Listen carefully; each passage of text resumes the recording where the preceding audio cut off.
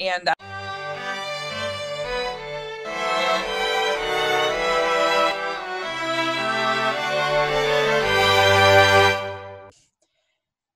hi, everybody. Welcome to the Hallmarkies podcast, and we are here for our next episode of the Good Witch podcast, and we're talking about the latest episode, season 5, episode 3, called The Honeymoon.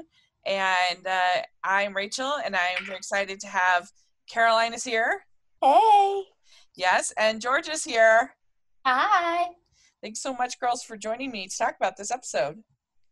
Thank you. Yeah, thank you. Yeah. So we had the big wedding. And what did you guys both think your overall thoughts about this episode? I love this episode. I like seeing Sam and Cassie do their own thing and then still have Middleton involved too. Mm-hmm. Yeah. What do you think, Georgia?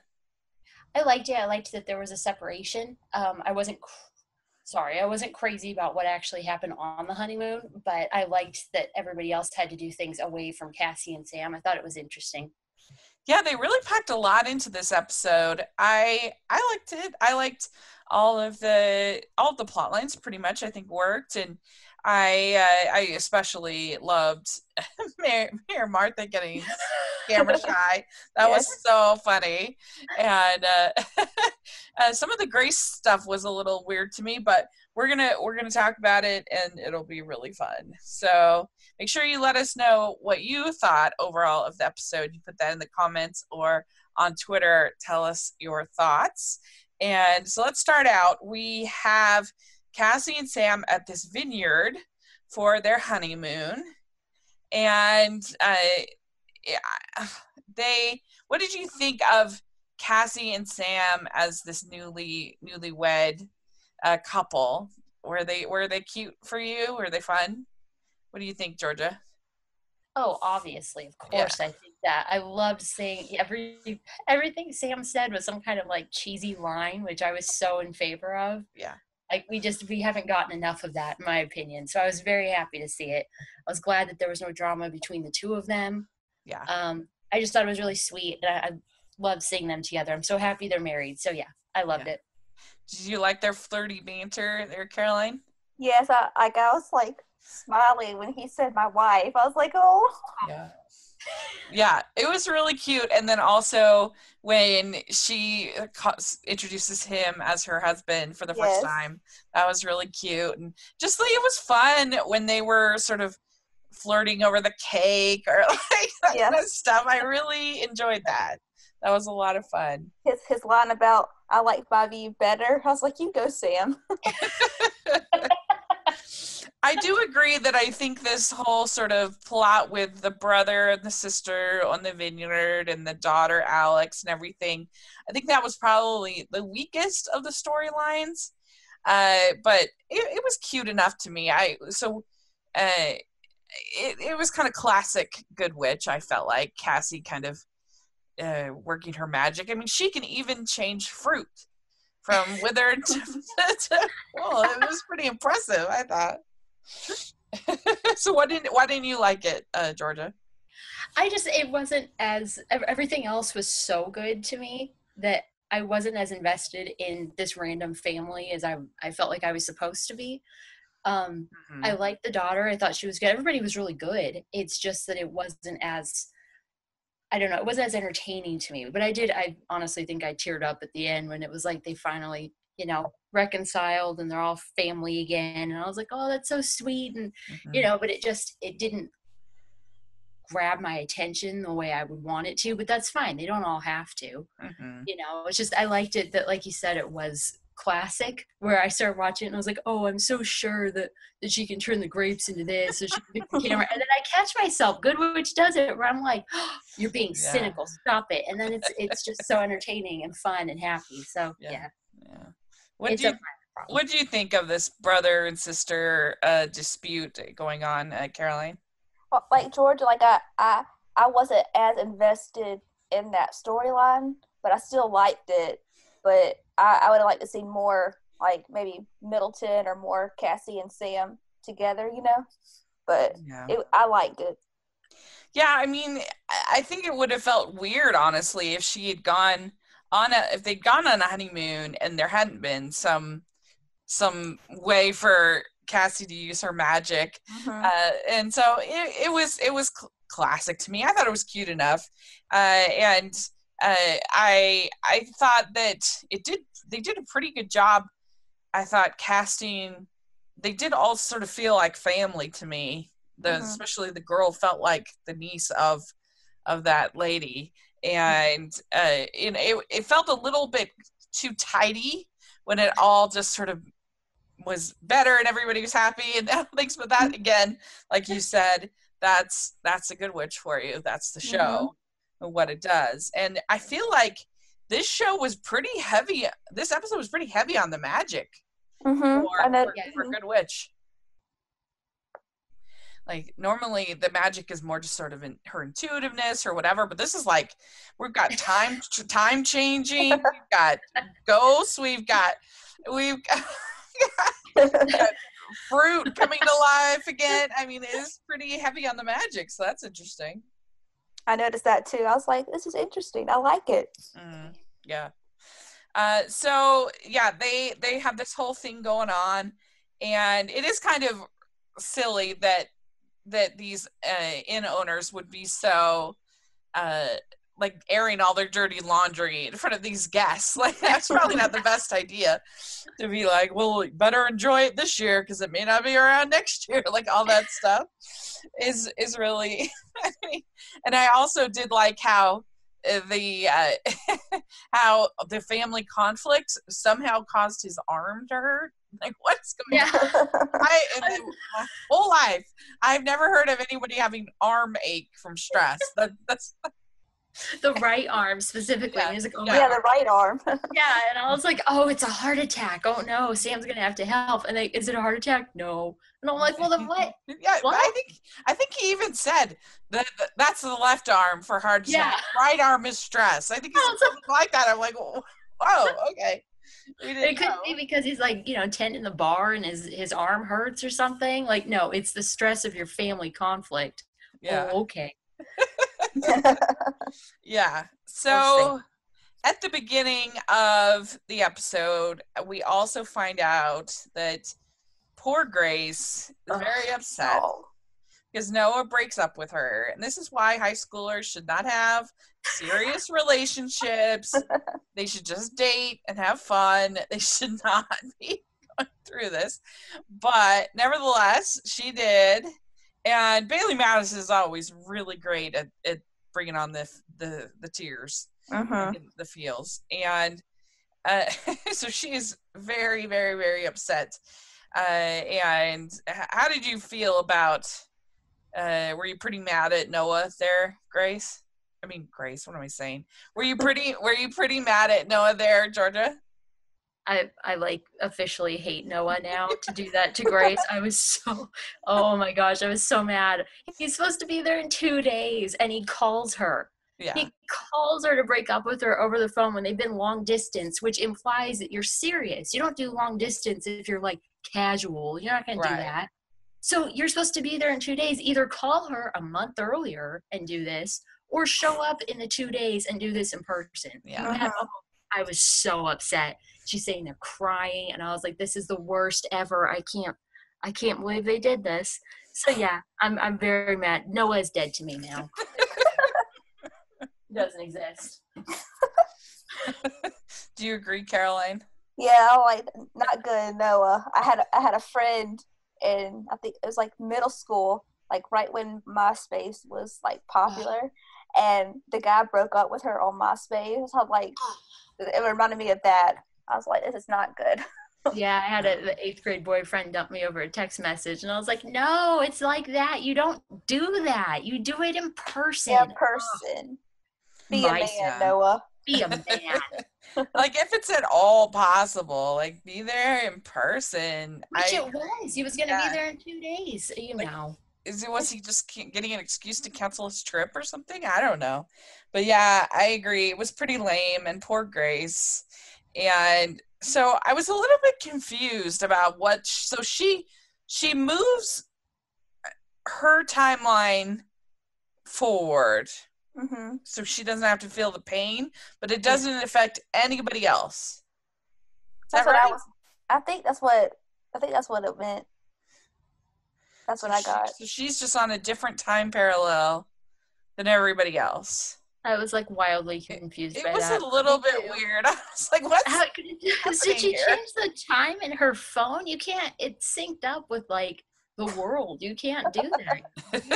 I mean, I get it. She's magic and all, but like, yeah, it was just confusing because well, first of all, we didn't have no idea she had this power, and second of all, like I've never heard of time travel where you in your body, you are ahead of everyone else, but everybody else is at the same time. I'm like, this is like, I mean, this is getting into Doctor Who territory here. Like, what's going on? So weird. It was a little weird, and it doesn't seem to help her at all. Like, I was just confused by this whole plot because she moves ahead but she just continues to bake muffins, so it doesn't seem like it helped her at all. And everybody else is treating her like it's the same time, so I don't understand. I don't get it. I don't get the time travel thing. That was the super confusing part to me, was did she actually move herself forward, but she's still sad about it, or did she literally just change the time in her phone, which I still don't understand how you could do that. Go like days ahead. It doesn't make any sense. Well, they kept talking supposed to happen. Well, they kept talking about you can't move up time, you just have to go through it. And then she's like, I can move up time. And I'm like, what is happening here? People are like, you're supposed to be sad. I'm like, I don't know. And like, she was sad, so I just don't understand the point of I guess somehow that was supposed to make her not as sad, but like all it did was make her angry bake, which is what she would have done anyway, even if she had been sad. So it was very confusing to me. And I mean, it's because Abigail told her, we all want to fast forward through the parts of pain or whatever it was. And you go, okay, but like how did we need answers. I don't know how she did it. No. And it didn't seem like it helped either. Yeah. So it was just, it was very odd. And because she had not actually dealt with it, Rachel, that's why. I guess, you really can't. I mean, Caroline, have you ever angry baked before? Yes, I have. What do you angry bake? Chocolate chip cookies. Oh, yum. I gotta be at your house when you're mad. Yeah, come on. Go visit her, make her angry. Do you angry bake, Georgia? I don't even happy bake. I sort of bake if there's something to bake for, but yeah, that's definitely not my specialty. Yeah, I probably angry eat. Yeah, I eat all the time. So. No, it was funny because I had actually just made muffins. I think I was on Saturday, so just before this aired. So I was like, was I angry? I don't think I was angry baking. I was just you question your own emotions. Yeah. And I mean, she's quite the little baker. She could help Stephanie at the bistro. Oh my God, that'd be so great. That would be good.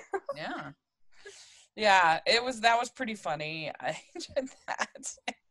And so she's baking, and then she realizes by the end that she can't mess with time or something, and so she moves it back.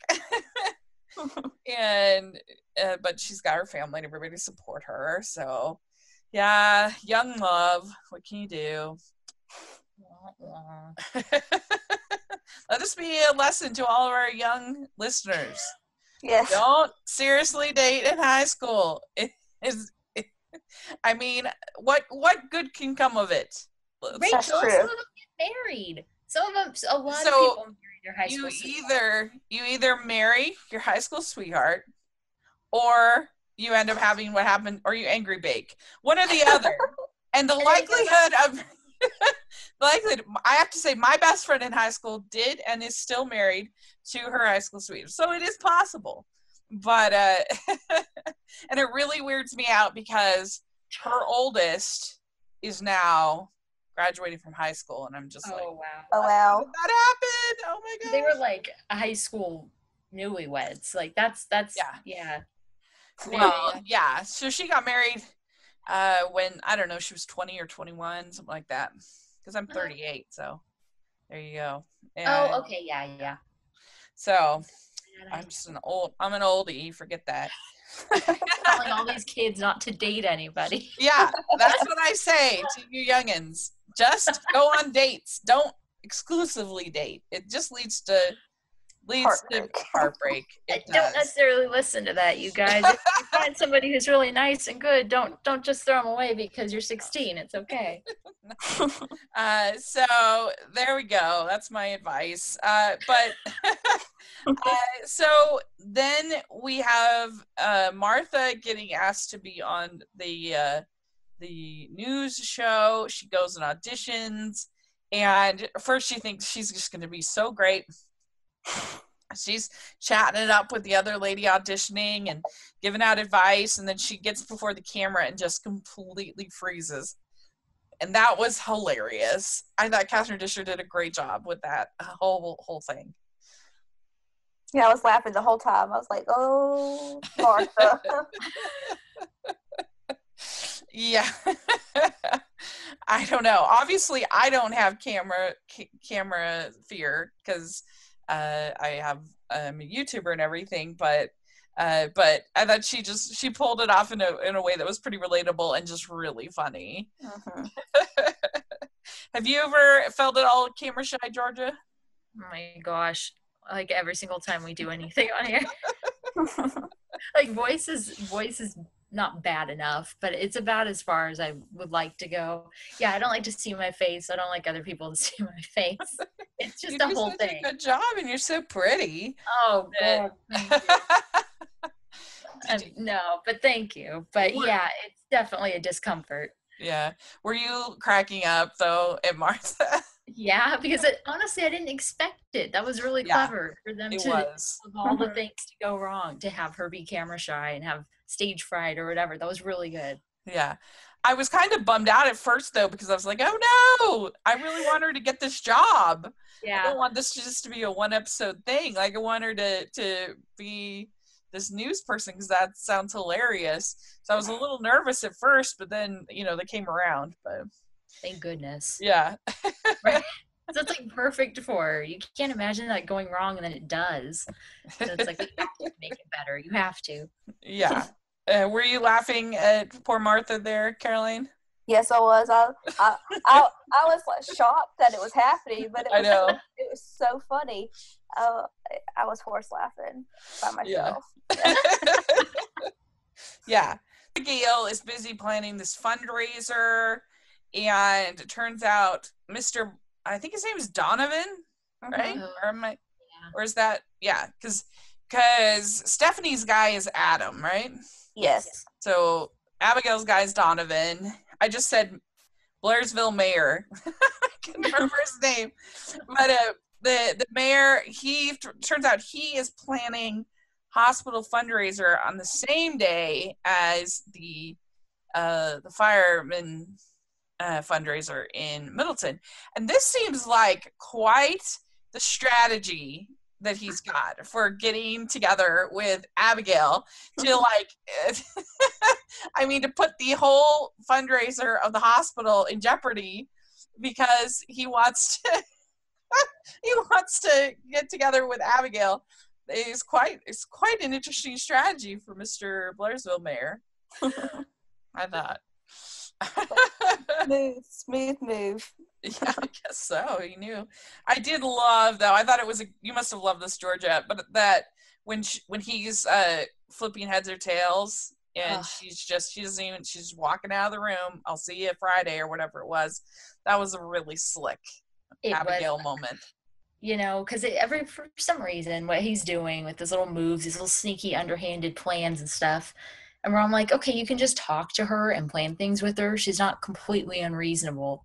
But then she comes out and does something like that where it's heads and it's, yeah, see you on Friday. And he hasn't even looked at it yet. And you're like, oh, see, you can't even compete with Abigail because she's the best. Yeah. Can't.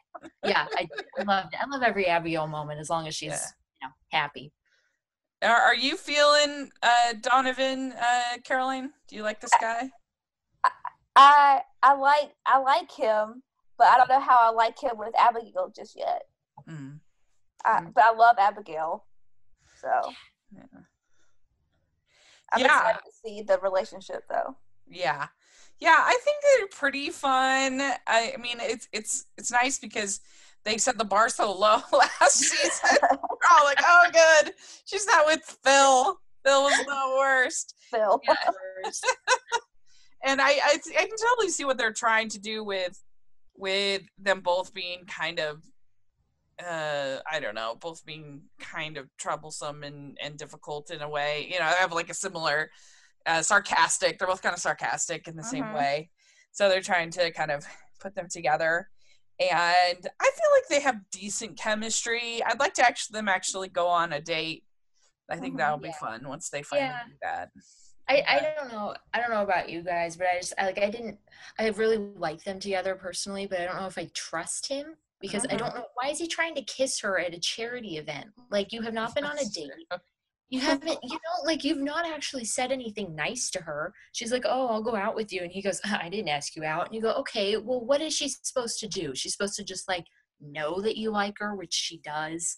But you need to be an adult about it and ask her out. And then you can try to kiss her. But don't do that at a charity event. What are you doing? Well, did we know that he is a Davenport and she's a Merriwick, and so their love is cursed? Do we know that before today? I don't remember that. Yeah. So that may be part of it. Maybe he's just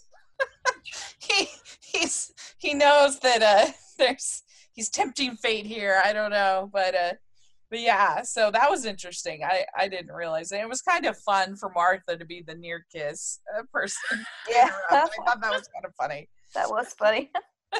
Her face. Yeah. But I don't know. I feel like it's hard because Abigail is such an independent character that it's kind of hard for her to find a match. I feel like she's dated so many people on the show. Have we really had a guy yet for Abigail that we thought, oh, this is it. This is a really good match? Not that I can Yeah, think of. I don't think so either. Yeah, so I don't know. It's kind of tricky, I feel like, for her. I'm not a big fan of love triangle thing between between Vincent, Stephanie, and Adam. This love triangle thing. I'm not a big fan of that. I feel like that I don't like love triangles. I think they're really boring and just not my favorite. I would rather them just be developing the one love story and make it, I don't know. I don't know. What do you think about that with Vincent and Adam both trying to ask her on dates? Stephanie. I like Adam for Stephanie. Sorry, Vincent. But I don't like love triangles either. Yeah. What do you think, Georgia? You like it? So many feelings about it, you guys. Oh my gosh. Because like I said last week, I was shocked that they didn't try to set Vincent up with Stephanie. And I said it, and then he goes and asked her out. The thing is, Abigail set Vincent up with Stephanie this week. So I feel like that means something. Because the other two just kind of found each other, Stephanie and Adam, as far as I can recall. And I really like Adam, but to be like, oh, I'm working through some stuff right away. Like, she didn't ask you to marry her. She just was like, oh, do you want to like get coffee or whatever it was? And he shut her down. So if she goes and finds somebody else, I mean, I'm not either way. I'm not set on either one of them, but I like that she kind of gets to choose now rather than just being, with whoever is available, because Stephanie deserves, the best, of course. And I like both of them. Adam was like a little bit shifty to me because I didn't understand why he can't just like spend time with her. He has to, oh no, I'll come into your little bistro, but then I'm not going to actually go out with you. Like whatever. And Vincent seems straightforward, and I like him. And so I don't know. I'm fine with it. I Well, think it's interesting. so she asked him out? Maybe I'm remembering it wrong, because he says, "Oh, I just split up with my fiance," and then he says, "Meeting you has made it a little easier."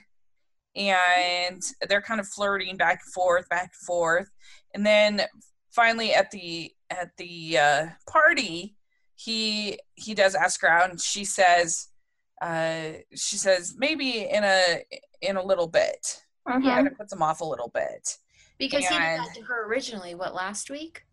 And she tried to ask him out, or she tried to ask him to do something, and he Yeah. said, I'm working through some things. And so she's like, okay, I guess he's not available. And so she, acts like an adult and sort of moves on, and it's fine. She's not mad at him, but if he needs time, then she's going to give him time. And now he's like, oh, let's go out. Wait, Adam. but did she not know that he had split up with his fiance? That seemed to be new news Yeah. in this episode. So he tells them, oh, okay. And and Vincent, I feel like she has better chemistry with Adam, though. I feel like this seems like more of a natural couple than with Vincent to me. I get that feeling too. Yeah. Yeah, but like that's sort of why I want to see what happens with Vincent, because Adam seems like such an easy choice. I can see like that. they're both perfect. They end up together, ta-da. But Vincent, now what's going to happen? Ooh, like I don't know. I'm in favor of it. I like it. I wonder, I'm sorry. Go ahead. I wonder how long he's going to stay if Stephanie doesn't, choose him. I wonder if he's going to stay the whole season. Yeah, because she says, I just don't want to be the rebound girl. But then she says, yes, just not right now. So I hope that, I don't really like the love triangle. I hope we don't get that all season long. But if she's just kind of dating, because like just dating people is different than like a love triangle. She's doing what you recommend. She's casually dating both of them. That's the thing. It feels like healthy to me. It doesn't seem like they're both in love with her and she has to pick one right now. It's like, okay, see what happens. Yeah, that's true. I mean, that advice was to high school students. Still. But in general, some casual dating is recommended, I guess. But then we have this guy Tyler coming into the bistro, and was he on season 1 or something? And I forgot, because that was such a weird introduction. Because he was like, "Oh, Tyler, where have you been for 4 years? I haven't seen you forever." I know. I was wondering that too. I'm like, what? Who is this guy? And it made me think he had to have been on the show, or why would they say that? It was so weird. And so he finds out that Nick has moved into Grey House, and he's like, "Whoa, dude! Like, what is going on?" And the one thing I think is a shame is I wish that they had moved somebody into Sam's house. I mean, I'm sure somebody has, but somebody in the story, because that would have been hilarious. Well, maybe they just haven't gotten to it yet. I mean, I would think he would have sold us. Maybe if that's a plot point coming up, then I will be very excited, because I just think like that is the perfect plot point to have Martha move in to Sam's house. That would be so funny. I need that now. It would be hilarious. And her just like popping over all the time. She does anyway, but if she lived across the street, I don't know. Are you sure that Vincent's not going to buy it or something? I can see it. I can see it. But I like both of those. Do we trust Vincent, or are we? I don't know. How do you feel about Vincent? I don't. I kind of I feel sorry for him, but then like last week when he wasn't like at the wedding, I'm like, oh, Vincent. But I have to see him more with Cassie. Yeah. For me to get the trust vibe. Yeah. What do you think? Do you like Vincent, Georgia? Yeah, I like Vincent. I didn't think I would, but I trust him probably more than I trust like Adam or Donovan. I don't know why. I just get a vibe from him. So I'm like, all right, I like him. I wouldn't mind if he stuck around at all. Well, he is giving good advice to Grace, and he is. So I I don't know. Maybe he was just kind of lost last week, but we'll see. But yeah. So Nick and Tyler end up going to try to find the ghosts at Grey House. And that's sort of another little plot going on there. But you guys, honestly, how would there be a ghost roaming the house every single night, and there are people who live there and guest there every single day, and nobody's ever talked about this? I know. We've had all these Halloween movies, and we've never had the ghost at Grey House. Clementine? What is going on? Yeah, God, I know. Nick. Yeah. I was laughing about Clementine though, because that was Bailey's character in the Christmas movie. Yes, cool, Caroline. We were all sitting here going, "Oh my gosh, that's so funny! That was her elf name." I mean, that would be really funny if an elf was the one actually haunting Grey House, though. I would think that would be hilarious. But terrible. Yeah. And so Abigail gives her speech. She doesn't even know that she's going to give a speech, but she gives a speech, and she says that she thanks all the first responders and the hospital staff and everybody, and we get more sort of nonsense with this vineyard with the brother. He's going to file a petition to divide it. Beckon goes back there, and that's when his arm starts hurting. That was hilarious. And then we find out that Martha gets the job. It was so exciting. Yay! Yay! She says, we'll make Middleton our own little Tinseltown, or Tinsdale Town. That was great. I like that a lot. Yes. It's perfect. And so then I think it's Tyler who ends up he's really excited about these ghosts, and Grace says, did he just shush us? And then Nick says, the guy knows his ghosts. And so that was pretty funny. Did he just shush us? And I kind of liked how Nick the whole time was like, you're making a lot of muffins here. Like, what's going on?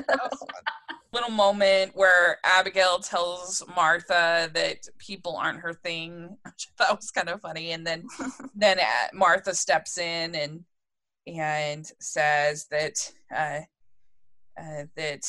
it gives praise for Abigail and for the Blairsville mayor for what they did. She kind of makes it nice, and so that was kind of a nice moment between Abigail and Martha, I thought.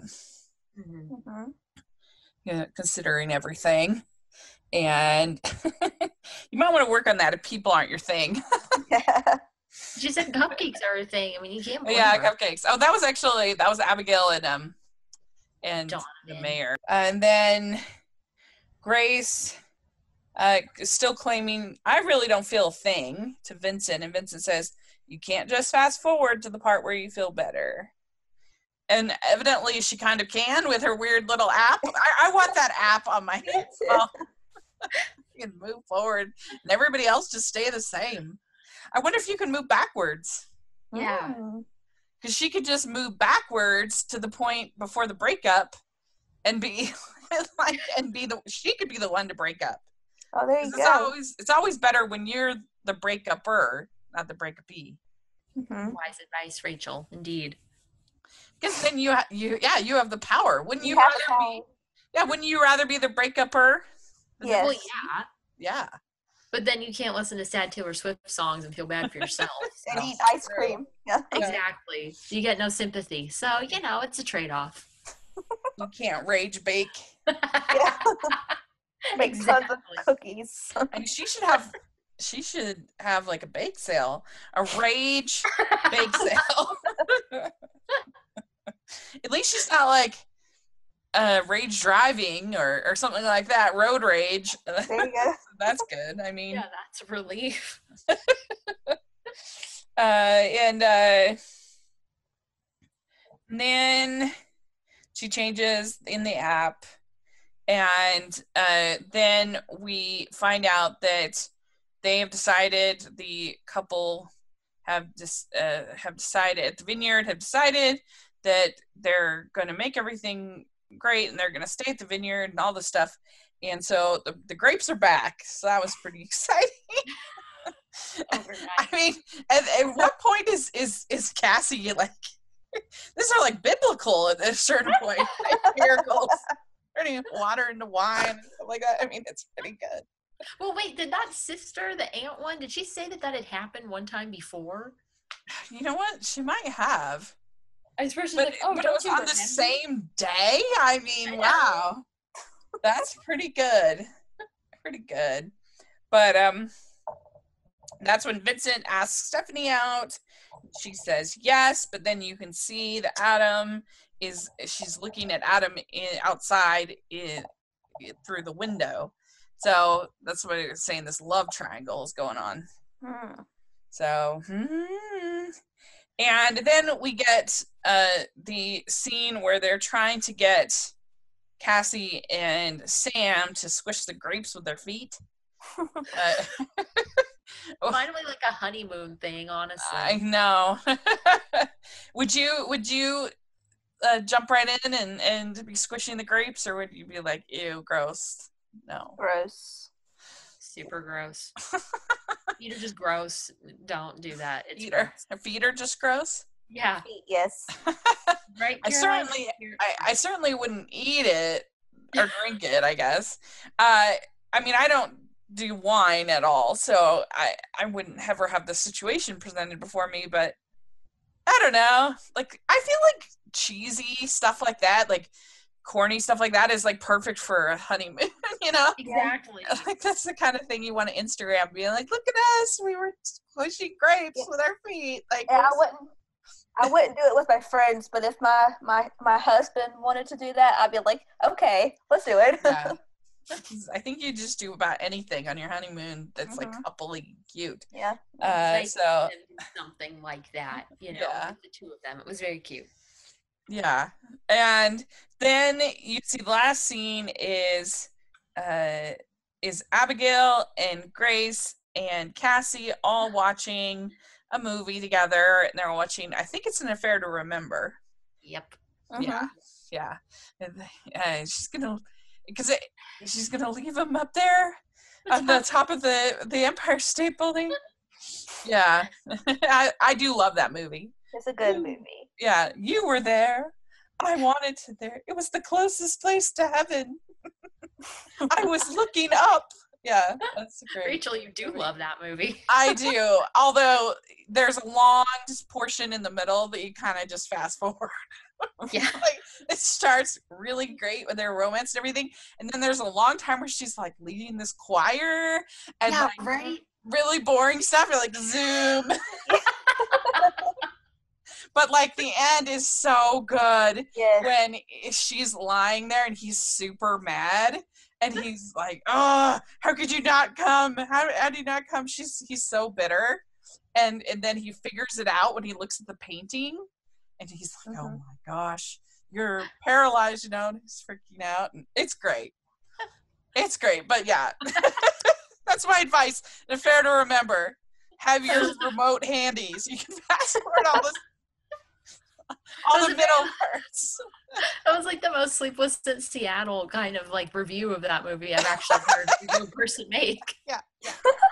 It's a really good movie because Deborah Kerr and Cary Grant have really great chemistry, and you're just like, oh no, why did she have to have the accident? She could get up there, but yeah. When she's doing the choir and stuff, it's just like, and then she starts dating that other guy, and you're like, fast forward.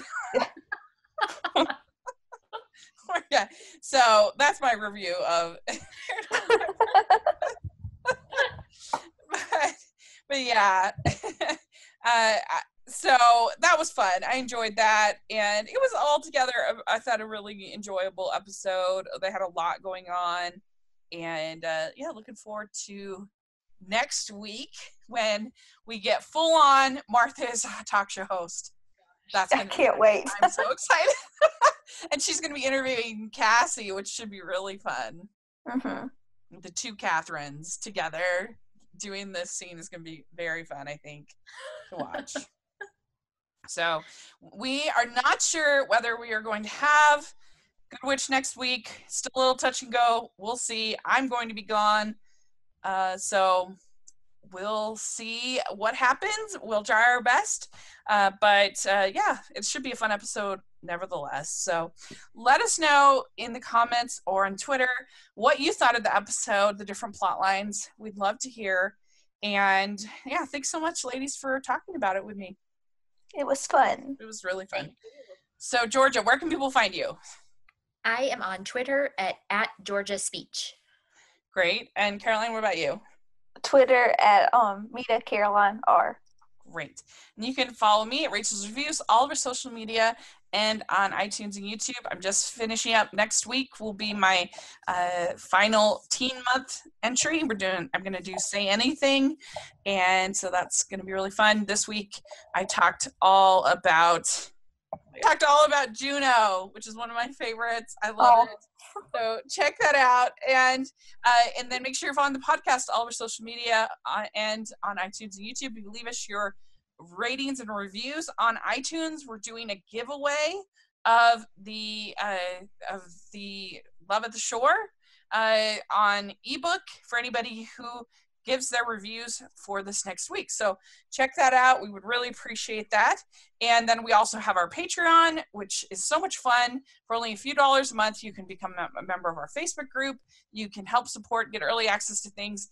We really are grateful for that. We also are going to be introducing our new line of Signed, Sealed, Delivered shirts at our merch store. That's going to be coming up soon. And we got some really cute stuff planned because they won the contest. So check that out. And we still have some goodies stuff there as well. So it's really fun. And we sure appreciate you guys listening. And again, let us know what you think.